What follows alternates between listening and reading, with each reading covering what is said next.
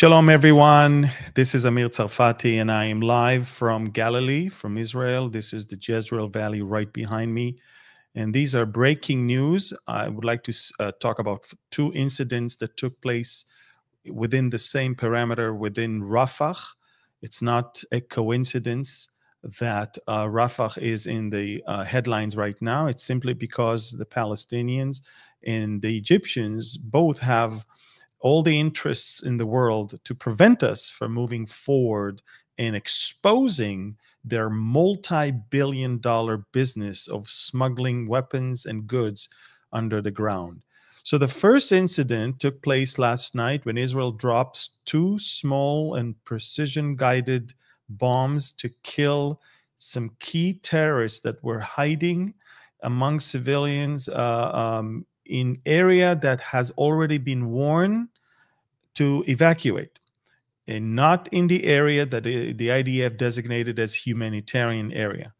So obviously, when you warn civilians to leave in different ways many times, you assume that whoever stays behind are those that do not want to run away from the IDF, but they actually want to fight.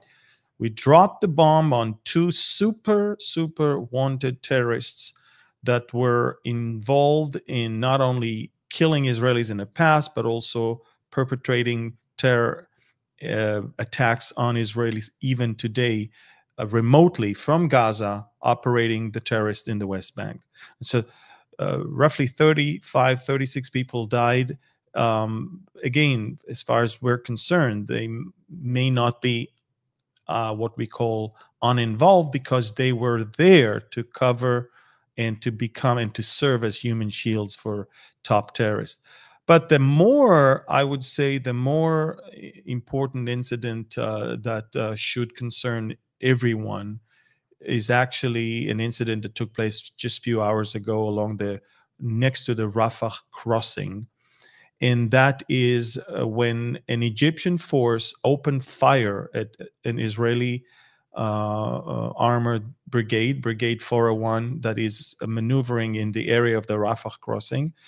And the Israeli soldiers were shocked. I mean, they were expecting fire from the Gazan side, from terrorists, of Hamas terrorists, but not from Egyptian soldiers on the other side. Obviously, they had to respond before somebody will get hurt. And throughout the exchange of fire, it appears as if 4 Egyptian soldiers were killed. The incident was put under gag order until not long ago, and now it's released. Now we're investigating it. We're talking with the Egyptian counterpart. This is not a joke, but let me make it very clear.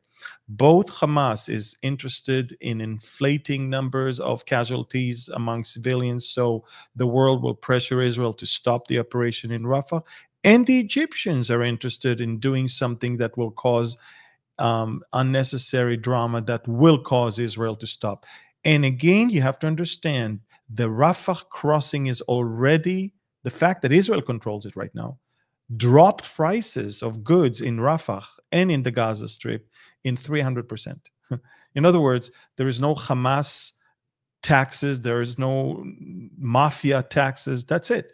Now, apart from that, let me also make sure that you understand that Israel is now controlling and exposing multiple tunnels in Rafah, and this is a multi-million-dollar business that both several Palestinians organizations are benefiting from, including obviously Hamas and some strong families, but more so on the Egyptian side, the Egyptian authorities, police, military, all the way up to the son of the president.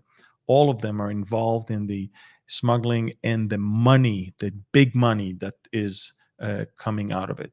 So make no mistake, it's not about the Palestinians, it's not about Palestine, it's not about peace and land, it's about money. And it's about exploiting the Palestinians in order to have good business and not to obviously have good life. So this is the story. Again, breaking news, major incident with the Egyptian forces on the Rafah crossing. I will give you more information on Telegram. In Telegram, I have videos, I've got maps, I've got tons of data that I am unable to share here. I also want to tell you that I'm in the process of acquiring enough information and footage for a very disturbing, unfiltered October 7th film, which I will be premiering on Telegram only, because no one will allow me to do that on social media platforms. And I urge you all to get to follow me on Telegram and to spread the news for your families and friends, because people forgot about October 7th. So many say it never happened. Well, let me show you what happened. And for the most part, what I'm going to show you is what was actually filmed by the terrorists themselves. So again, go and get my Telegram channel. Follow me. I've got 530,000 subscribers. There's a lot of fake accounts with my name, with my photo. Avoid them, please. Don't answer direct messages on Telegram, because I'm not asking for for you to click on any links for prayer or for this or for that. On the official Telegram channel with over 530,000 subscribers, that's the only channel that I am operating, and whatever is posted there, it's from me. Okay, so make sure you understand that. There's too many imposters. So again, 2 incidents. One, last night, Israel dropped 2 small, precise bombs in area where terrorists were and civilians were not supposed to be.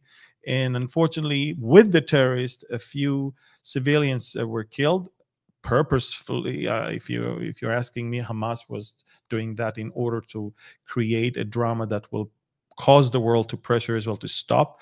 Of course, on the other side, a few hours ago, the Egyptians opened fire on Israeli forces belonging to the 401 Armored Brigade. Israeli soldiers responded to the source of fire. 4 Egyptian soldiers were killed. And now this whole thing is under investigation. This is a serious incident between 2 sovereign countries. And of course, there was a gag order for hours on this incident because everybody tried to de-escalate the situation. Again, big news. Share and follow me on Telegram. And if you don't know how, watch this video. And Behold Israel channel on Telegram. Here you will receive daily updates and audio messages from Amir. You can also take part in our community and reply with comments. Getting started is easy. Simply download Telegram from the App Store, then visit the Behold Israel Telegram channel in your browser. From there, click Preview Channel, then click Join. That's it. See you on Telegram.